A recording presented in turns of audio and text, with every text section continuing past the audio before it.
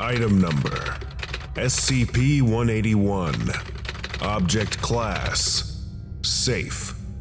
Special Containment Procedures: SCP-181 lives in the Class D Personnel Dormitories on Bioresearch Area 12. SCP-181 is, for all intents and purposes, a Level 0 clearance personnel, knowing vaguely the nature of the SCP, without any sensitive information having been revealed. Researchers and surveillance staff are reminded to not single SCP-181 out of his Class D group. SCP-181 is to be rotated to a new dorm once a month, instead of Regulation Class D termination. SCP-181 is not to be submitted to any new or Keter classified SCP testing sessions. Memo to all staff. In light of recent discoveries regarding SCP-181's anomalous properties, 181 has been transferred to Site 27 and placed in solitary confinement.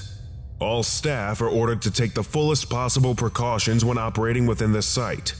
181 is not to be allowed interaction with site personnel beyond the bare minimum to ensure survival and security. Dr. Knucklebone. Description: G.O., formerly LVD-87465, had been incarcerated for repeated offenses of defrauding the Nevada Gaming Commission. Following the 18th month of his life sentence, he was quietly moved to Armed Reliquary Containment Area 2, where he was initiated and assigned a Level D clearance. His first exposure experiment was with SCP, and the results were bloody, but expected. When LVD-65468 was exposed to SCP, he rampaged and killed those in the room, but SCP-181 was spared when an armed response team put down LVD-65468. SCP-181 was included into an experiment with SCP-075 the week following the incident with SCP. It was during this test that SCP-181's unnatural effect on probability was discovered. When placed in the containment chamber with an activated SCP-075 to measure its speed and reflex time, SCP-181 managed to avoid SCP-75 a total of 3 times, before suppression teams refroze SCP-075. Having survived not 1 but 2 Keter-class exposure experiments, SCP-181 was a statistical anomaly. It would be his 3rd week and full 7 days of survival with SCP-082 that prompted Dr. G.D. to investigate. It was Dr. G.D.'s hypothesis that SCP-181 was generating these statistical anomalies without his knowledge. After nearly flipping 50 heads on a coin, rolling 25 sevens on a pair of dice, and pulling all 13 hearts out of a standard deck of playing cards, Dr. G.D. got executive permission to experiment with SCP.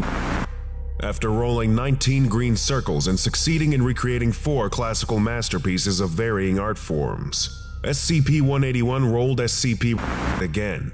As the object came to rest on the red triangle, the facility experienced a tremor caused by an incident with SCP-216, and SCP fell on a green circle. Dr. G.D. then reclassified LVD-87465 as SCP-181, sparing him from the routine monthly termination of Class D personnel. SCP-181 shows signs of affecting the causal probability around him by no will of his own. However, tests show that efforts to remove as much chance from an event as possible reduce SCP-181's effect on the event. Addendum 1-A-07X. As of 2000, SCP-181 has been transferred and security protocols tightened. It was discovered by Dr. in a recent audit that overall death and injury rates for Bioresearch Area 12 had increased significantly in the time of SCP-181's confinement. It is theorized that SCP-181's anomalous properties affect probability by data expunged. Chaos theory states that the potential effects of such interference could lead data expunged worldwide scale. Further information is available only to personnel with clearance levels of 4 and above, due to the possibility of further. Lesson complete. If you missed the previous orientation, go watch SCP-180, Identity Thieving Hat, right now. Or for the complete course, watch this playlist.